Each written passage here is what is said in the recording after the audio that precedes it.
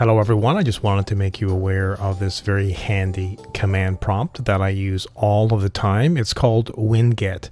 First, launch command prompt as an administrator. Now type in winget space upgrade and press enter.